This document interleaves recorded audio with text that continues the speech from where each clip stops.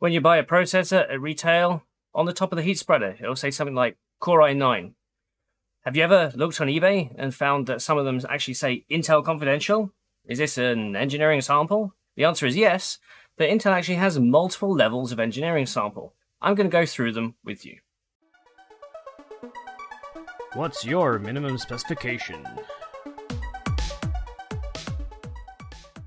If you want an independent cloud services provider for home servers, VPNs, or clients, consider Linode and sign up today at linode.com/TechTechPotato for a free $100 60-day credit.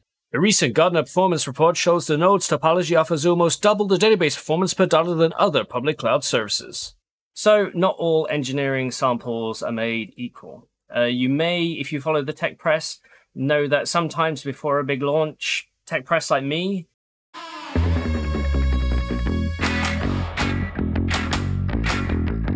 Intel will send us CPUs for our review, but they won't be the full, retail markings. They'll have something like Intel Confidential listed on top, and we're told that these are as near retail as possible.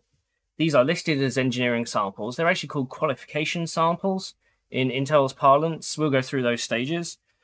But the way to tell them apart is that not only will it say Intel Confidential rather than say Core i9, Core i7, but if you look underneath that, it'll have a row of 5 letters and numbers, or 4 letters and numbers if it's an engineering sample qualification sample.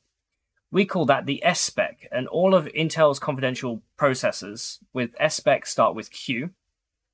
Now, one of the interesting things about Intel confidential processors is that if you get hold of one, technically you need to have a working relationship with Intel. You either need to be a member of the press, or you need to be one of their big OEM customers, or you need to be testing the processors for them. And you'll have an agreement that essentially says Intel can recall this processor at any time. Now, because there are so many on eBay, so many in circulation, I've never actually seen an instance where Intel's recalled a processor that it's sent out for testing, unless it's one of the really, really early engineering samples. And that's because they won't have everything enabled. And so rather than have this sort of distribution of some features enabled in engineering samples and then not in retail or vice versa or frequency differences, the main goal is that at least everything in retail should be the retail stepping or the qualification sample, whereas engineering samples, they're more for testing. And the timeline goes a little bit like this. I'm going to take the Skylake back in 2014, 2015 desktop platform dashboard. And on the left, you can see sort of Skylake S 4+2. This is their quad-core with GT2 graphics.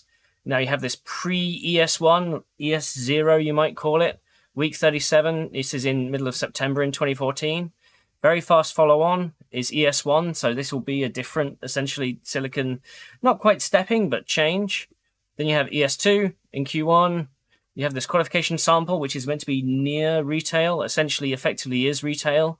If you ever see like I say, the media with these confidential CPUs, this is usually what they're getting. Even though it might say ES inside CPU Z, it is actually a QS technically in Intel speak. And then we have, RTS production, ready to sell type processors. These, so we're going on from July ready to sell all the way back from the first silicon in the lab. So when the company announces first tape out, first silicon in the lab, they're all the way back here, about 10 months earlier, or at least in Intel using Skylake in this case. We may see ES2, ES3, even ES4 for some of the processors that have been more difficult to actually make. And the difference between marching on will likely be optimizations, making sure features work, and voltage and frequency. The other slight difference is that these processors may not be BIOS supported by the retail BIOSes. So if you manage to pick one up on eBay for relatively cheap, or you manage to get one of the older Intel Confidential processors, they may not work with your motherboards exactly how you think. They may have lower cores, they probably definitely have lower frequency, unless you've got a qualification sample. Like I said, this is meant to be near retail. At this time, Intel is meant to have their core count, their voltages, their frequencies, all fixed in the silicon, and this is where companies like Google and Amazon and Microsoft can make sure that their entire workload is deterministic with the right frequency, the right power, and then build systems based on that. That has been slight differences in the past. So for example, Intel sent me this. It's a 5220R. Now I was told that this was going to be an 18 core, but I put it in and lo and behold, it's a 24 core. When I spoke to Intel about it, they said they made both versions of the 5220R, but the 24 core ended up not going to retail, but the 18 core did. And like I say, if you're worried about Intel recalling them, it's technically, like a legal gray area. It's the person who's selling them who's actually in the wrong. Whether you buy them, Intel's not really going to really know if you have one or not, and they're not going to necessarily recall it from you. But like I said, the only time I've ever seen processors being recalled is when they're sort of that really, really early ES0, ES1 Silicon. Different companies obviously do it differently. Mobile processors, for example, pretty much only have one tape out, and then the second one goes straight into products. So rather than having sort of 4 versions of silicon, they only have 2. That's because they have more strict product cycles to adhere to.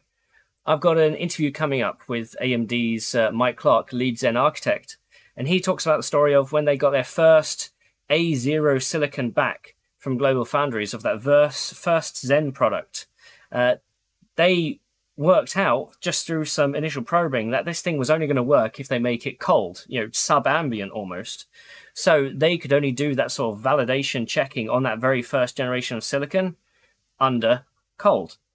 They fixed it for like their A0 Plus, and I'll let Mike tell that story in his own words. But the whole idea of these processors is such that at the end of the day, you get fully functional silicon. There are things in there that might not have worked, and so they have to be fused off, or things end up being better than they initially were planned to be, better voltage, better frequency, and then the fab gives them the expectation of life, of core count and yields and all that sort of stuff. So if you ever see Intel confidential processors, yeah, it's an engineering sample. No, it's usually a qualification sample, which is near retail, but you have to make sure that the BIOS works. If that happens, if you get all that right, then it's golden. That being said, if you manage to get hold of a next generation motherboard before it gets launched, and you try and buy one of these processors, Intel confidential, not the retail ones, from some sort of dodgy auction sites or auction sites that aren't ones that you typically use, just be wary of scams. So my minimum specification here is that as long as you get one that's in that qualification sample route, then it's usually all good to go.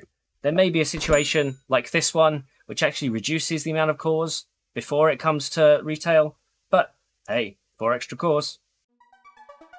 If you like this content, please don't forget to like and subscribe. We also have now a private Discord server, and if you want access to that, become a Patreon member and it'll instantly add you as long as your emails are linked. You can join the Patreon for as little as $1.50 a month, and it all goes back into helping the channel. Thank you for your support.